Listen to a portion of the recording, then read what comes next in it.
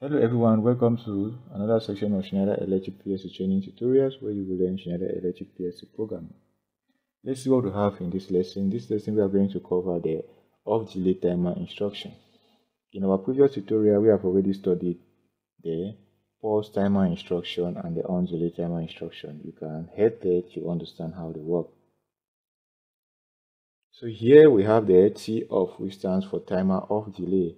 And just like the pause timer and the on delay timer, they have the same output representation, except for the fact that here we have TOF, which stands for the off delay timer. They have the same parameters: enable parameter and error notification parameter.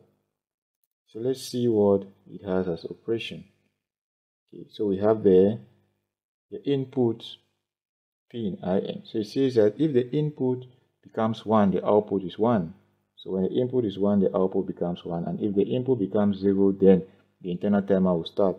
So the logic 1 on this input parameter will set the output parameter to 1. And if the input parameter becomes 0, then the internal timer will start. So if this becomes 0, then the internal timer will start. And when the internal timer becomes equals the preset timer, then the output will now go to 0. Okay, so like in the case of on delay timer where the on operation was delayed, here it is the off operation that is delayed. Okay, so let me just demonstrate this in my Schneider Electric PLC software. Okay, so I will select an off delay timer. There are two ways to do that. I can either go to the library and search for TOF, and I can drag it into my environment like that, or you can go to data selection and just type TOF here, and you can place it where you want to put it in your program. Okay, so I will just delete this and I will stay with this. Okay, so I will just close that and I will drag and place the normally open contacts, and I will connect it as such. Give the preset time to 10 seconds, and I will just allocate some internal memory to this, call it S0, or validate it, no address.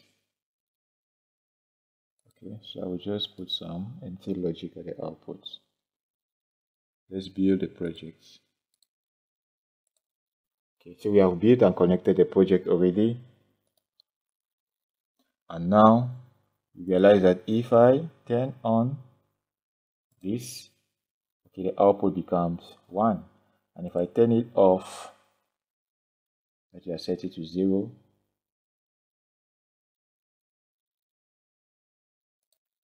Then the timer will start. And when the timer becomes, the internal time becomes equals the preset time, the output will go back to 0. Okay, good. So it has gone back to 0. So that's what those two statements mean. Okay, the last statement says that if the input becomes 1 again while the timer is running, that is before the timer reaches the preset value, the timer stops and resets without the output being 0. Okay, so let's see what that means here.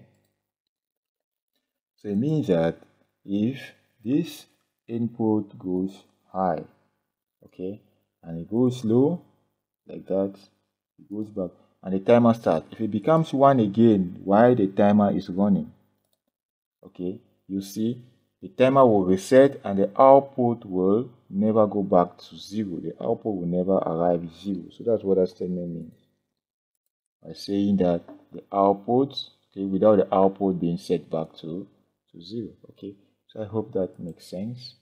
Let's see what we have now. Okay, so let's see an exercise to practice this.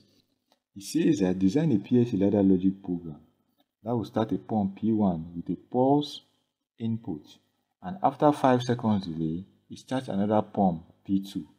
P1 stops and then P2 stops 5 seconds after the stop push button is pressed. Okay, so we have two pumps P1 and P2, P1 will start, and after 5 seconds P2 will start, and when P1 stops, 5 seconds later on P2 also stops. That is after when you have pressed the stop push button. So take some time to review this problem and try to develop it before looking at the solution. This is a hardware circuit. We have wired our 2 pumps at the output and our start and stop at the inputs. Let's see what the ladder logic says.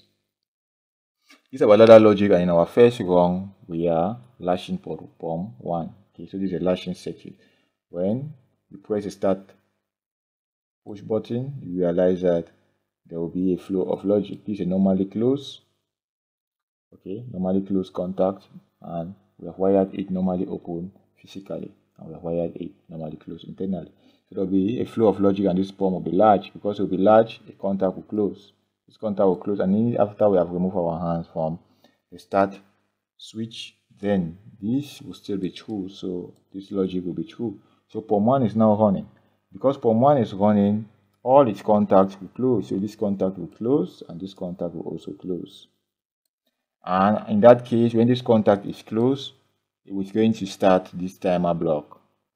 Okay, so this timer will start timing, and 5 seconds after, we'll have a logic 1 here, and pump 2 will come on.